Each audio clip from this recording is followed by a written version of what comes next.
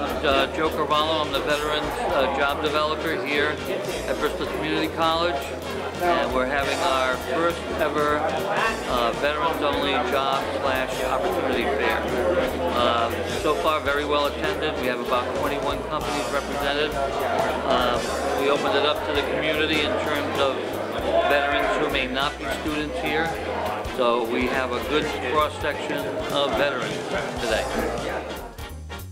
Hi, Mark Huffman here with Aflac. We're here at the Veterans Fair today recruiting. We're looking for someone with leadership qualities that can come on our team and help us expand our business.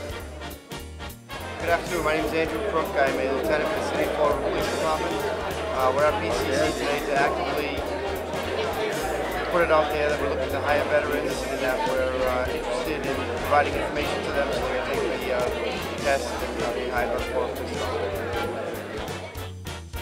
Hi, I'm Joshua McKiernan with Able Associates, one of Fall River's premier staffing agencies. We're here at the Fall River Veterans Career Fair to help the people who have served our country and serve them by finding them a job. I'm Angela Rosa. I'm from Eastside Clinical Laboratory. I am the Human Resources Manager.